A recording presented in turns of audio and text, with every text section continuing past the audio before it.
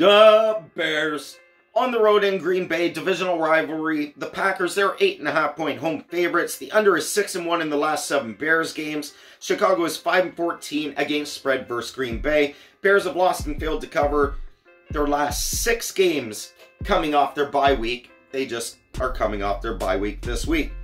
Favorites 13-6 against the spread in this head-to-head matchup. Green Bay is 5-0 against spread after a loss under LaFleur.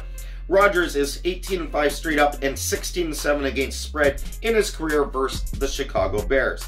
Green Bay is 11-2 straight up versus Chicago. Packers are 52-32 against the spread versus divisional opponents since 2006. Rodgers is 35-15 against the spread after a straight up loss, which they lost last week. The Packers' weakness is run D, but Montgomery's out for the Bears. I don't know what they're going to do. Cordarrelle Patterson, I hope I pronounced that, Cordarrelle Patterson, let me pronounce that name better, will get the ball.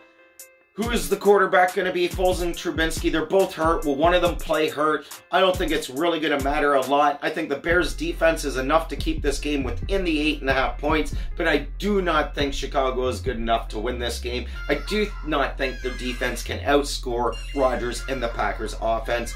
I will take Green Bay to win, the Bears to cover the spread.